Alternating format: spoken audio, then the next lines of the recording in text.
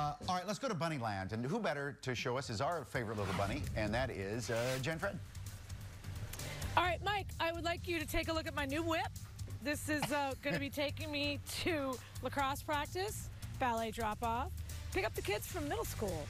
Yeah, we're here at Linvilla. We have so many things. The one thing we don't have right now is a bunny. We got to find the bunny.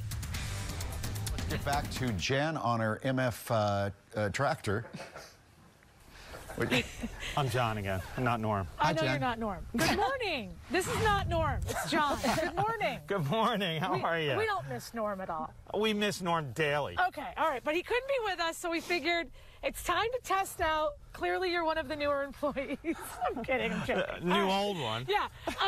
Spring is finally here, even though it is 20 degrees outside. I've noticed you just have a sweatshirt on. I'm not going to comment more than that. There's plenty happening here on the farm. We got a lot going on. This Saturday, we really get our spring activities kicked off. Okay. We got our new goats coming, our baby goats coming this week. I love a baby goat. Everybody loves a baby goat. Yeah. We start our rides to Bunnyland, where we can go out and see the Easter Bunny, which we are on the prowl for the Easter Bunny this morning. We'll talk about that in just a second. The pond is here. You're getting ready to stock it.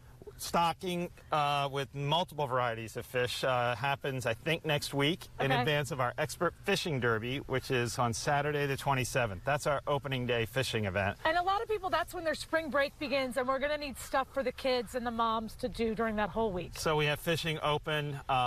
For that derby, we do have limited tickets, so we recommend that you get online and you get your tickets early, because we will sell out, because we're trying to limit people for distancing because of COVID still. And then fishing is open daily after that for that whole spring break week. And people want to get out. Like, it's time to get out, to start. I mean, again, Sue Serio, I love you, but you live here in media. You messed up the forecast for my visit to Bunnyland.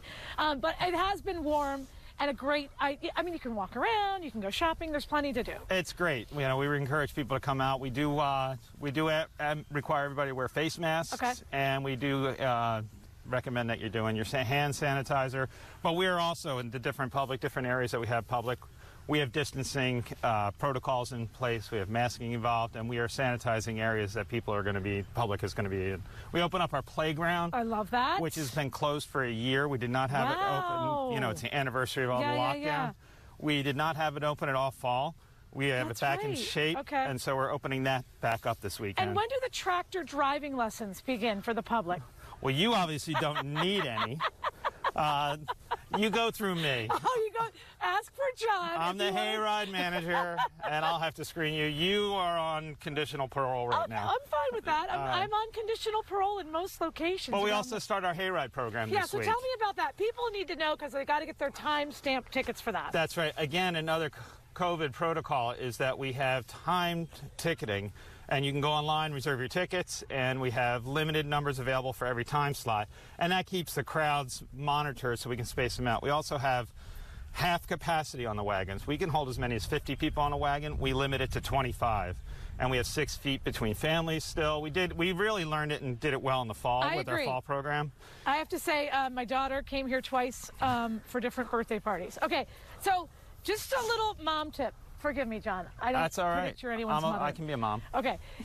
It's okay if you don't have bait or anything, because when you come out here, by the way, Steve, they have a bait vending machine. It is kind of weird when you first think about it, but it is kind of cool if you're a mom and your kiddo. Oh, look at that. Right, Mike? I mean, about the time you need it. I could do a whole 3-hour special on the bait vending machine. Yeah. But it's always there for you when little Brody or little Landry wanted to do anything. And again, I'm sure the bait vending machine, are you going to catch a fish? Do you think you can catch one? Could you do it now?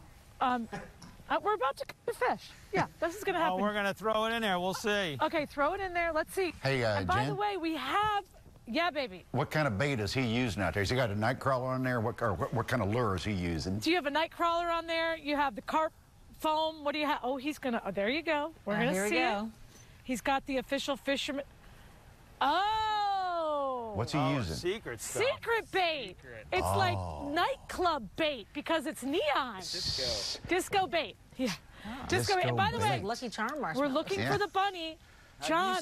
Have you seen any evidence of Easter Bunny? Have you seen any evidence of that bunny? I think you just missed them. Oh. What? Oh, no. Oh, Oh. we're hot on the bunny trail. Hot on the bunny trail. Hippity hoppity. Where That's is a Peter big old carrot. Cottontail? Apparently hopping down the bunny You know- trail. Mike, Thanks. seriously. Thanks, Jen. Disco bait and a bunny know, I trail? know. Come on. I should get a How do you raise beat for this today. joint? You're walking along, you need some like worms. Vending machine, live bait. It's awesome.